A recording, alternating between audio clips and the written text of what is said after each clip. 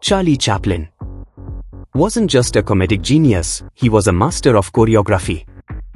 But did you know his legendary boxing scene almost didn't happen? Let's step into the ring and uncover how Chaplin turned a simple idea into pure movie magic.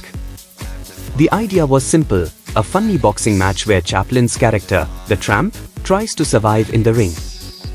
But bringing it to life was no easy task. Chaplin spent weeks planning each move, carefully timing every dodge, punch, and stumble to create a perfect balance of comedy and tension.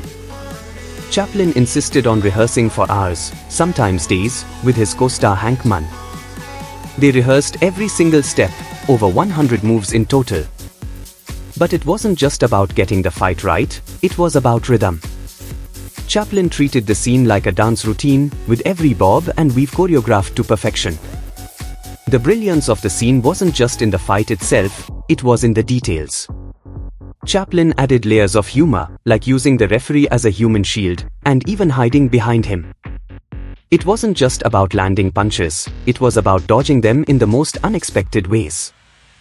This wasn't just a boxing scene, it was a symphony of slapstick and skill.